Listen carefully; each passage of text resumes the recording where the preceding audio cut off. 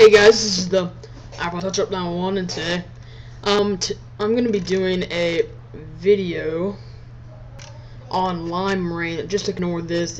I have this new recorder that I can use, and the only downfall is I have to have this little thing in. Okay. Anyways, I'm going to be talking about Limera1n, which is the brand new so-to-come 4.0 jailbreak for the Apple Touch iPhone or iPad.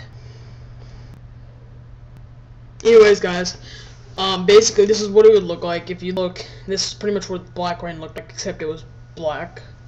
This one is going to be green. It's going to be the same thing as last time. It's going to have like the little box that says "Make It Rain." Just easy as last time. Plug it in.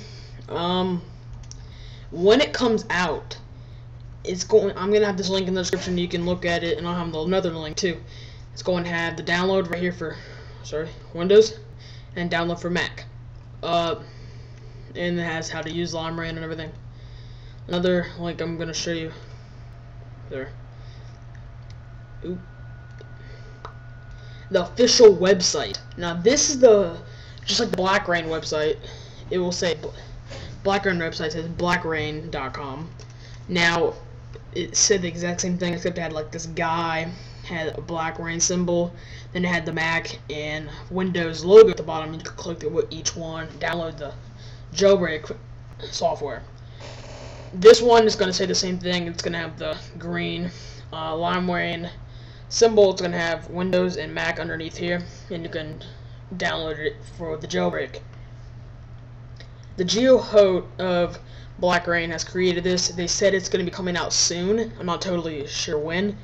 Hopefully it comes out pretty quick, because I am looking forward to jailbreak 4.0, because I have the 2nd gen version and I don't get multitasking or wallpaper, which I'm kind of ticked about, but you know.